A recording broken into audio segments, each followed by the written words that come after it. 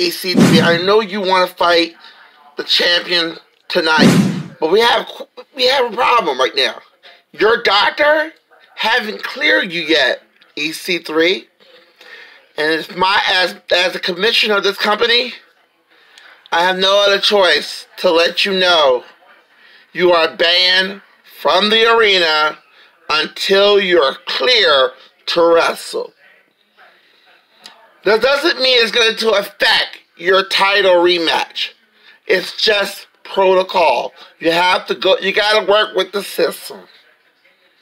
Go home, get well, be ready, and I guarantee you will get a title match right here on ECW. Well, let me say this, Teddy. When I get back, you might see a different person nobody don't want to see. Move.